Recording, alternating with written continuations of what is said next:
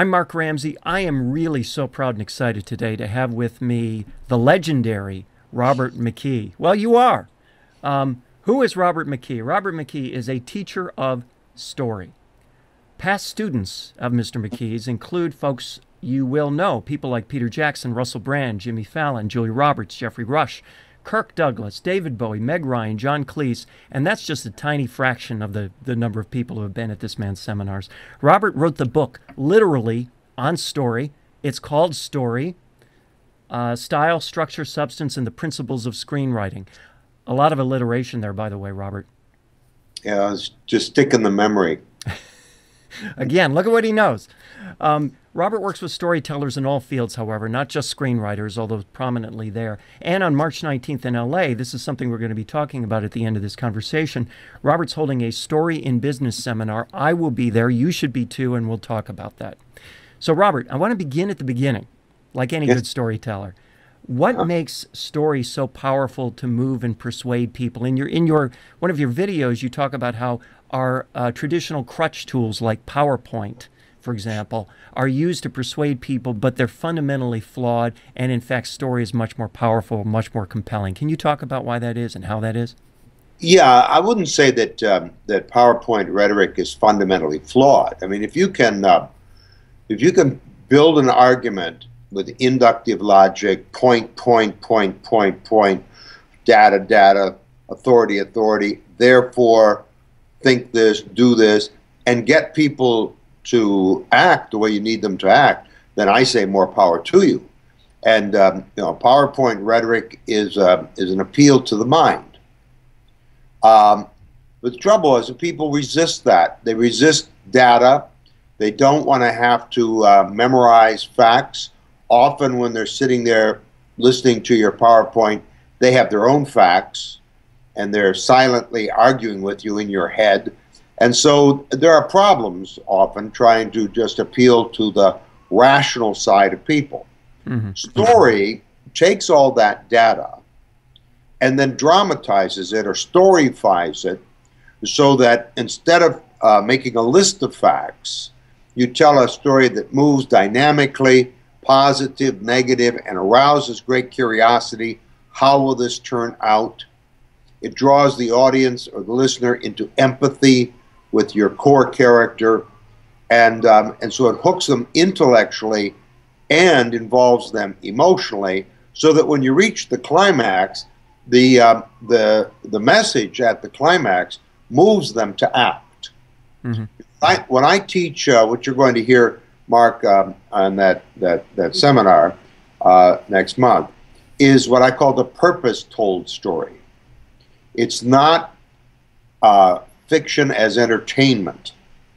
It's using the story form to communicate a lot of information, but dramatized, storyfied, so that at the end of the story, people are moved to take an action, to buy your product, to hire your service, and that is the purpose of the business-told story. If the business-told story simply amuses people or entertains, it's pointless. Right. Sure. So the story in business is very different than the story in Hollywood or the story in on a bookshelf. It is designed to hook interest, to move people emotionally, involve them, and then trigger them to act. That last step is the most important of all. Now I can hear. That's why it works. Sorry to interrupt. It works because story is the natural form of thought. When you remember the past, how do you remember it? As data? No. Mm-hmm. You remember it as a series of events that brought about a change in your life. When you're thinking toward the future, how do you anticipate life? Again, as data? No, you see it as a series of hypothetical possible events that will bring you to a certain point in your life you want to be. And so the natural way in which the mind takes in reality, sorts it out, and makes sense out of it is in story form. So when a business person communicates to their market, or to their employees for that matter, or to the board of directors, or to investors. When they communicate in story form, it fits the mind. Hmm. Now, Story fits the mind. I can imagine, I can hear people saying, well, PowerPoint is easy. I know how to build PowerPoint. I mean, PowerPoint even comes with templates. Story making seems to be harder. What are the rules? What are the rules of thumb in creating a great, compelling story? That is more difficult. I mean, you've been doing PowerPoint rhetoric ever since you were in junior high school and you had to write essays. I mean, essentially, the PowerPoint is just an essay with illustrations. And story is more difficult because you have to be able to pull back from life to tell story. You've got to be able to pull back from the world around you and look at it in terms of all of the levels of interaction, all the sources of conflict, all of the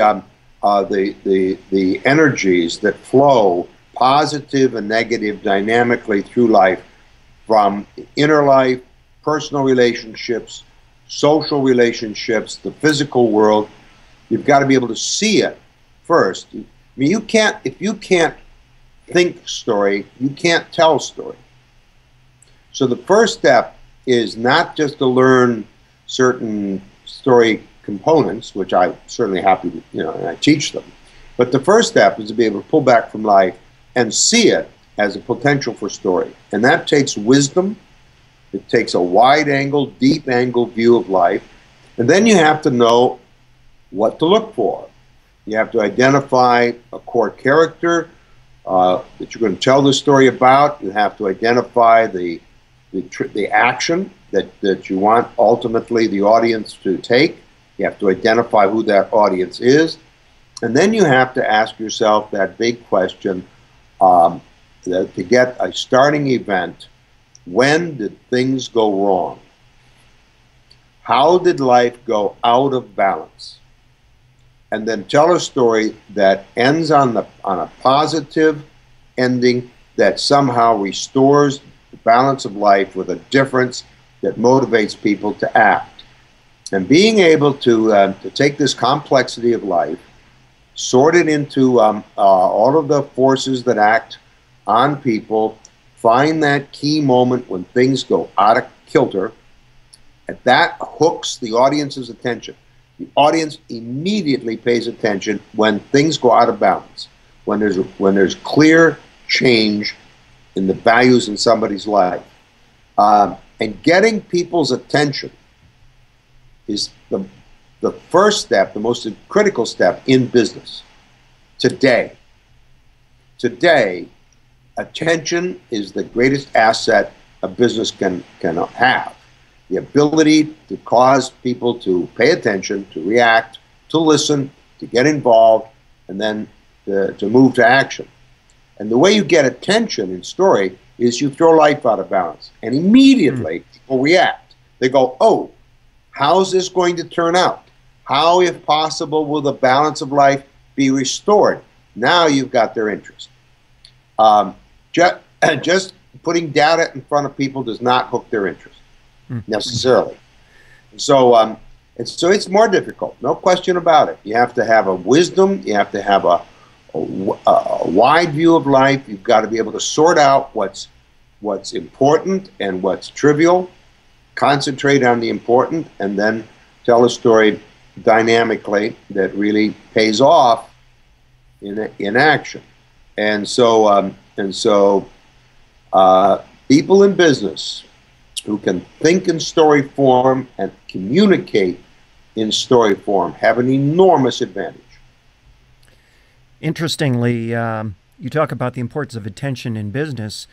I'm sure you would argue attention is the challenge no matter what the category: business, entertainment, pop culture, with the clutter of items competing for that attention. I mean, isn't that the most difficult thing to capture, period, nowadays? Just try to get your kids' attention.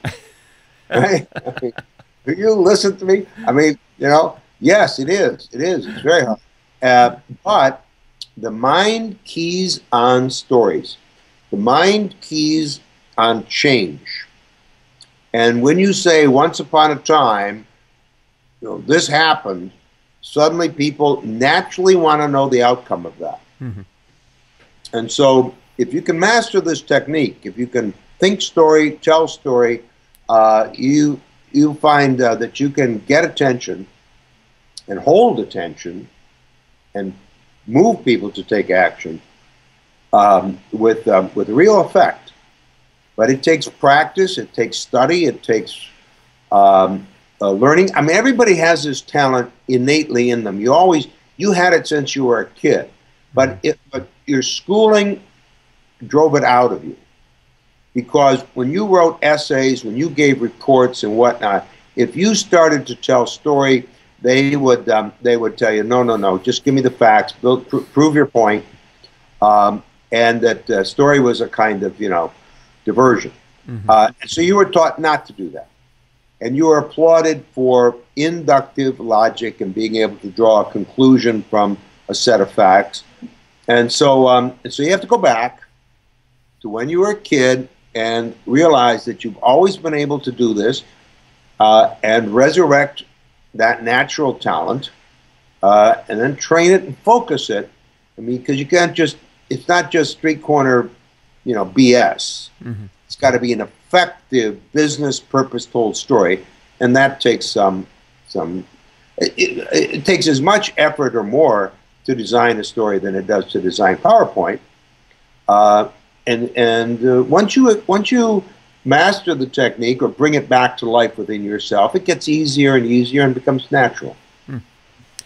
Let's talk about audio a little bit. That's the space I do most of my work in. I'm assuming that stories function work a little bit differently in different media, because different media have different strengths and different weaknesses. What do you see as kind of the special capabilities of audio when it comes to story? It's to create images in the mind based on sound and sound effect. I mean, what audio does best is activate the imagination of the listener. And so if you want to, if you want to bore the listener, just, recite facts one after the other. But if you use audio well, you paint pictures with words, and the listener's imagination is activated, and they see the story that you're telling, and getting people to see with words is a marvelous art. There's also another level to it, the intimacy of audio. There's something less intimate about television, about film, than about audio when you're listening kind of one-to-one, even though it's one-to-many. What's your take on that? Yeah, you're right. It is intimate, more so because it's asking you to use your imagination. You're actually building the story inside your own head. And so you are as if in that world, surrounded. It's almost like, those virtual reality helmets, mm-hmm. Right? That causes you to be immersed in a world. Stories told in audio immerse you in that world, whereas television's over there. The movie's up there on the big screen. And so there's a literal space between you and the story. That world of my imagination is mine alone, in a sense, right? Yes, you get to create it your way.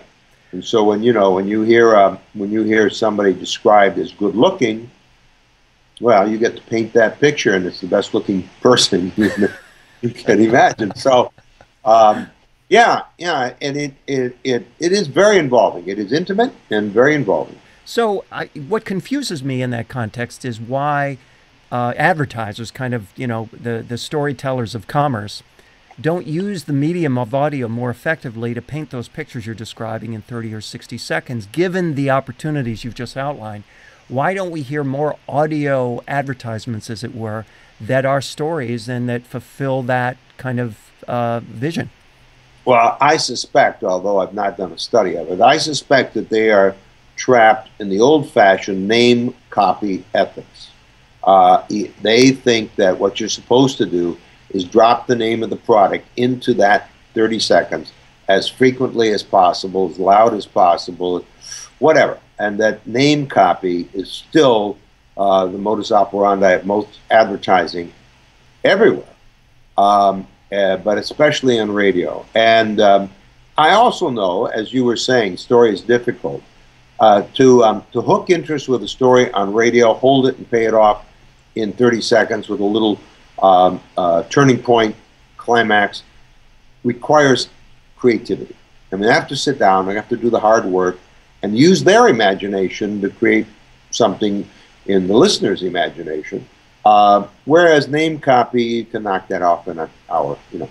So and so it's difficult, and but the payoff is that when you take the pains and you do it really well, and you really hook the listener's imagination, and then deliver the name, you know, there's a moment. See, there's a moment in a story when the story reaches its climax, and the question, "How will this turn out?" is answered. There's a moment there where the mind of the listener is absolutely open to anything you want to put in it. That, as they go, "How will this turn out?" I see. Oh my. Oh, really? And at that moment, anything you say sticks like glue, because the mind is opened up at that critical climactic moment. It's now available, and when you put the name of the product in the mind, at that point, it sticks.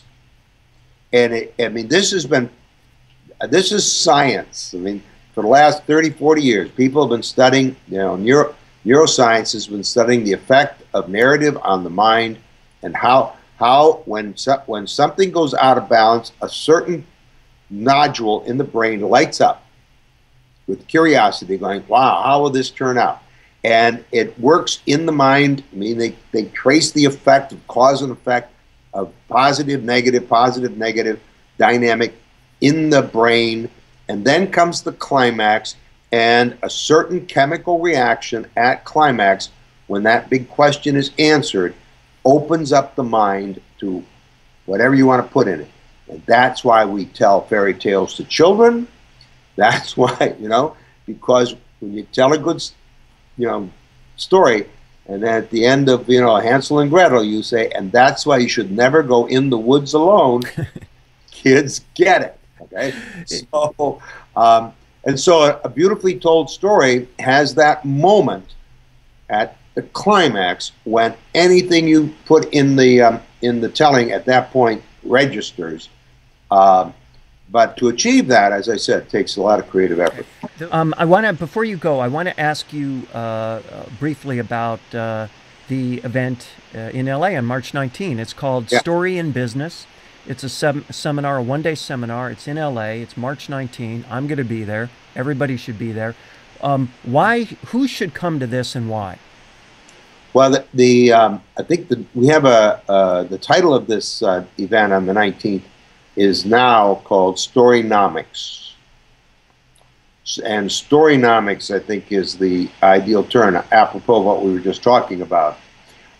It's the use of story to communicate, story form to communicate outward into the market and inward into your company in order to improve the economics of your company, in order to increase your sales, and to increase harmony and collaboration, and build strategy for business. And so anyone who's got, you know, who's working at a responsible level in a business and needs to communicate up and down the ladder of that business, anybody in marketing certainly who's out trying to brand, trying to market, advertising, sales, all of those stories told outward. Anyone with who's private business owner who's got their own, you know, personal enterprise, they end up having to be, you know, executive and worker on all those levels. And so it's for anyone in business who wants to learn how a much more effective technique of communication, who wants to be able to storyfy their PowerPoints, in order to move people to act, to do what you need people to do. Story is the most powerful tool for persuasion. And so everybody in a business has to persuade somebody. You have to, at least persuade your secretary or the staff. You have to go up to the board of directors occasionally and make a presentation. You're always trying to persuade people to act the way you need them to act on your vision, on your strategy, for your purposes. And so anyone who's in commerce, or government for that matter, I mean, anybody who is in a position where there are people above them and below them that they have to persuade, people outside the organization, like customers, that they have to persuade. Fundamentally, what Storynomics does is teach you how to use story to improve the economics of your company and your career. The event is called Storynomics. The man, and I mean the man, is Robert McKee. It's on March 19 in LA. Everybody go. I'm going to be there. Robert's going to be there. Please join us. Robert, thank you so much for your time today. Thank you, Mark. It was a pleasure.